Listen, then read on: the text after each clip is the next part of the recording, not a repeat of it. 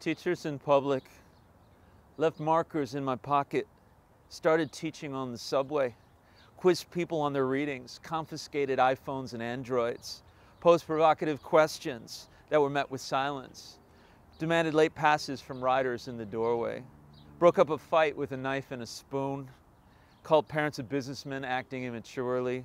As we emerged from the station, we had physical education. Everyone had to run in heels, holding newspapers and coffee. Told no one to smile, they had to look straight ahead. I pulled two ladies aside for wearing pearls on spandex.